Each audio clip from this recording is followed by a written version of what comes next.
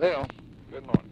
I've got this thing worked out now. They rather think that we don't want to have any publicity on the big mission because it would cause Hume to have to explain to Congress, to Commons, that he hadn't changed his policy.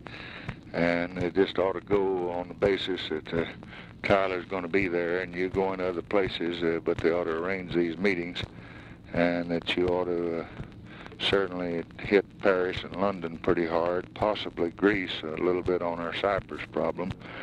But Vance is going to meet with Tyler today, and anytime you three can get together and see what these countries are doing that they could stop. I hit Butler pretty hard on it this morning. I told Rab Butler that he was talking to us about Yemen and what he wanted us to do and so forth, and I said, well, we just, by God, don't want to be open to this charge that our friends are selling anything to Cuba. Nixon's running around over the country raising hell. You just find some way to avoid it. So he's heard it loud and clear, and he's taking it back to Hume. But what I would like very much for you to do, and the Secretary of State and the Secretary of Defense, would be let us send a plane and you take Tyler, not take Vance, because that blows it up a little bit, kind of a military mission. And if they had to say they had to continue to sell, why, then it looked like we had a failure of a mission. Whereas if you went in privately and quietly, you could get them to reduce it and it'd be a success. Go to Paris, go to London. I haven't talked to Rusk about it, but I would think he probably ought to go to Greece and talk to their prime minister and talk to him not only about shipping but about Cyprus and tell him not to overplay his hand there now. And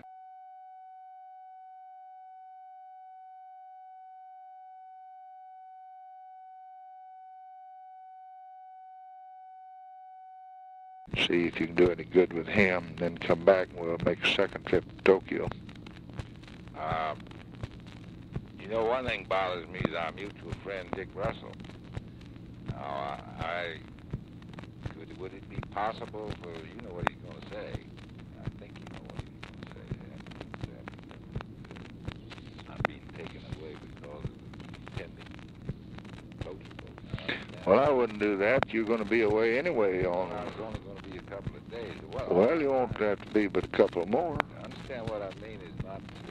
I don't want him to think I'm doing it because I wouldn't do it for that at all, and I don't know when it's going to be. And no, I'm not objecting to it. What I just about my relations with him, you know, you know what I mean. Well, I don't want to cause that. I'd rather lose the government than to have you and Dick falling out, and I don't want to be charged with being the instrument for trying to get a vote away because I'm not doing that at all. I don't want to do that. I don't think you are either. I was going to be away, but only, see, over the weekend. I'm going to have to tell Dick. I can't just go off and leave him without telling him that I've got to be away. And I want to clear it with you. But I told him, you see. Well, I don't want him saying that I'm trying to plot, though, to beat him this way. Don't you tell him. What I'd do is just tell him I was going to go over the weekend and that you've got to make a couple extra stops and you'll be back for him to figure out what day that he needs you. And the paper says they're about to have a Cloture vote. I can't just go off and leave him and say nothing. Well, that's right. But I don't want you leaving blaming me because I'd resign before I'd hurt his feelings. I agree. I don't want you to, but you can see the possibilities the way that, at least according to the paper, this is building up.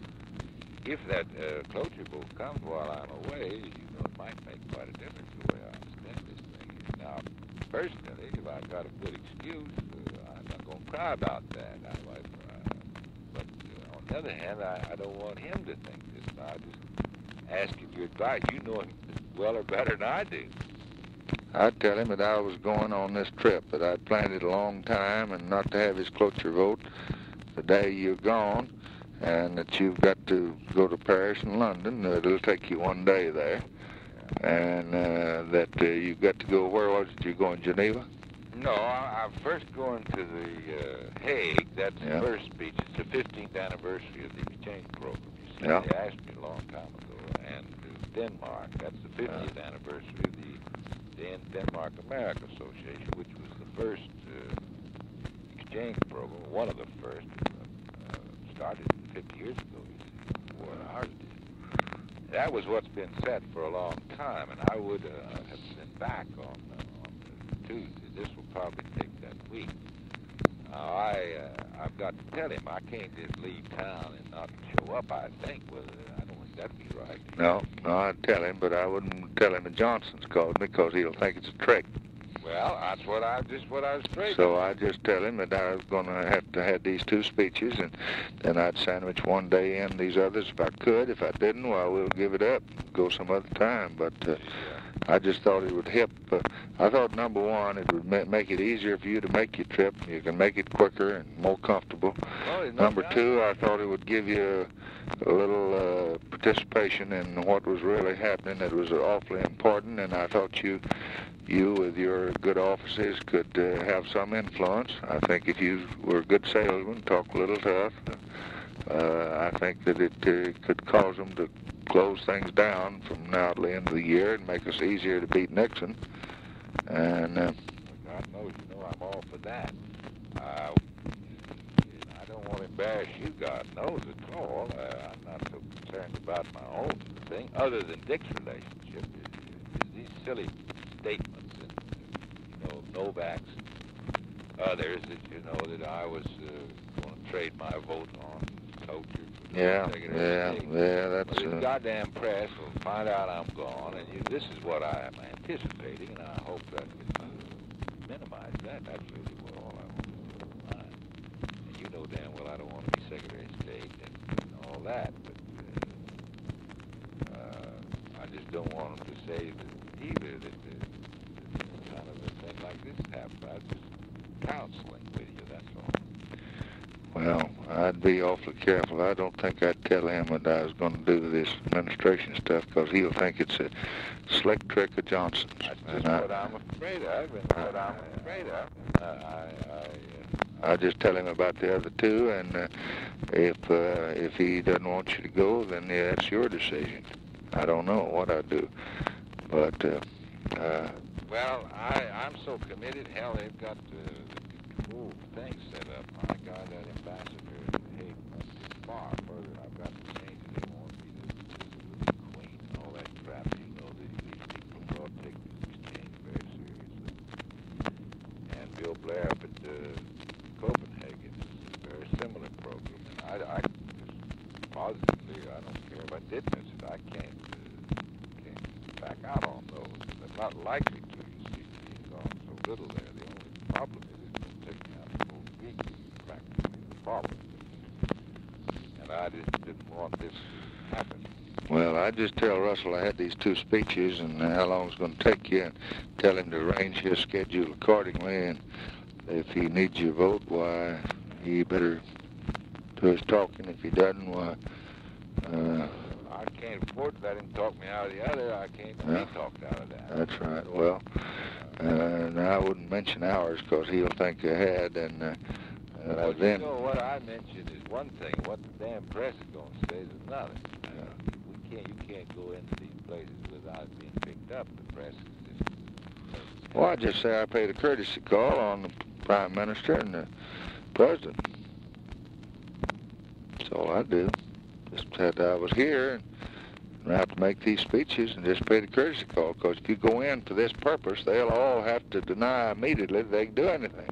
It has to be secret because it's almost like going into Normandy, because Butler and Hume will have to come out and say, hell no, we're not going to agree not to do any shipping. On the other hand, you can get an agreement out of them to curtail it practically to nothing.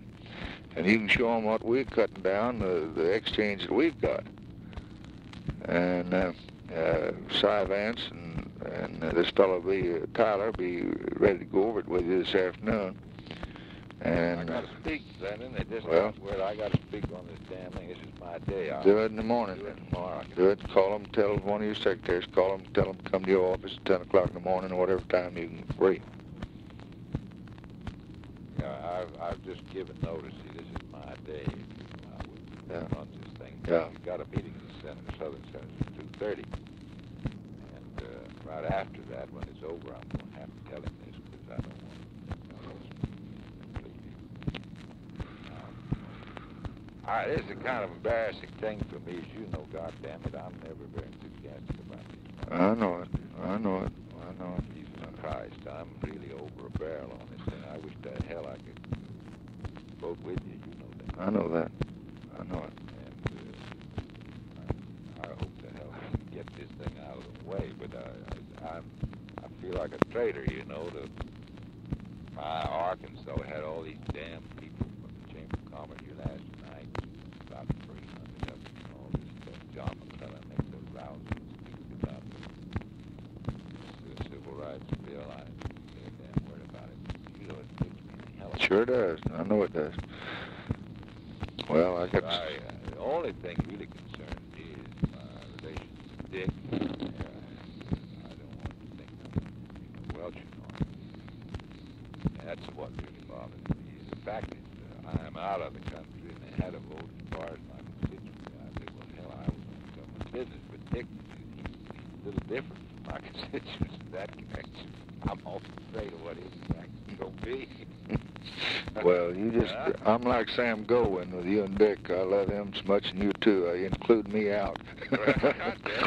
That ain't easy with him. I know it, but I've got to do it, and you don't you let me ask you do anything or to interfere with him. But if you're going anyway, I want to make it a little more comfortable, give you a little sense of really helping do this thing. And I think with these two men giving you some support there, that when you went in, that you could lay it on the line. I think you could stop this trade until we get rid of Nixon. That's my judgment. Well, I want to do anything I can to help you. You call him in the morning and you handle Russell yourself. A hell of a wonderful job. And I'm telling you, just from a bunch of Arkansas, you know they're not the most forward-looking people in the world. They're good people, but your speech in the Chamber of Commerce really did the job. That was just the right approach. Couldn't have done it better. Thank you, Bill. I know this. I talked to hell. I spent all last night and lunch. You call a bunch of them, and then you call these two fellows in the morning, get together, and then I'll talk to you before you leave. Okay. Bye.